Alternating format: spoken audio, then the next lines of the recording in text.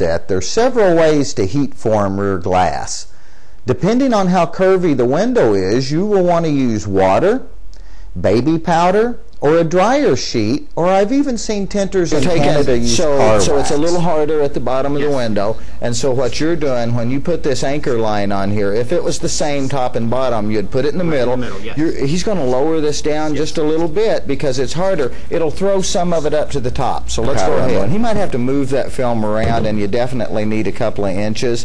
Now what we're doing, of course, here with the baby powder of all of the different things that we can use to get window film to shrink, baby powder is the very best at just getting the film to actually slide around. Instead of there being fingers, it's still kind of crinkling up.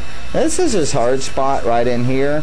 And remember that the film, he's got to shrink it mainly this direction right here. And he's taking that gloved hand and just combing the film down. Be real careful around right that here. corner. This is going this way, and these bubbles want to go this way, and he keeps pushing them back here because his down so anyway, is this way. And here it's got real hot, and he's just going to go up here and work. This is the easy part up here. He's going to go up here and work and let this cool down, and then he'll come back and kind of fine-tune it. Now, along the top of this window, guys, there's black matrix. This one actually fit, didn't it? It did. So, you know, he trimmed it. I saw it with my own eyes, showed you with the camera there. He trimmed it, and it's still maybe a little bit big. We'll see. Right now, just anchoring, and again, it's kind of like dividing that window up the same way as when we were shrinking it. We came across. Remember that you're mainly doing three things with the heat gun to make it shrink. You're controlling the distance that you hold the heat gun from the tinting, and you are controlling the speed at which you move the heat gun around on the window tinting. Watch this next clip from the shop. We will show you even more tricks. Rolling his film out across the window. He's doing this by himself.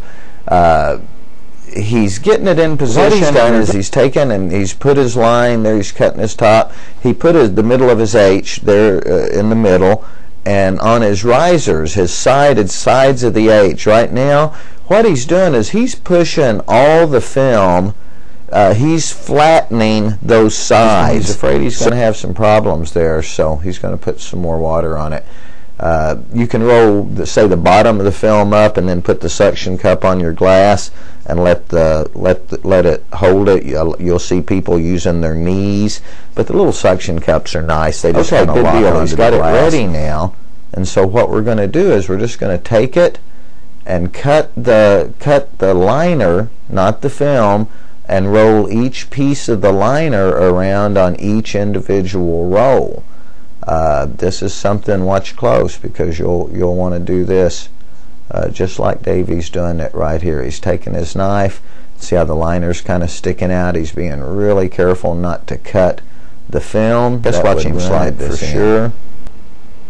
So he's getting it down behind there. He widened it up a little bit. That's great. He's still got some good stability because he's holding on to those rolls. He's going to get it the rest of the way. Going to use a clipboard, and this is again showing you, you can use so many different tools. Take your time. Don't be in a hurry. And on an area that's giving you trouble, just stop and let the window cool down while you give the problem some thought and look for a solution to that problem. Avoid frustration.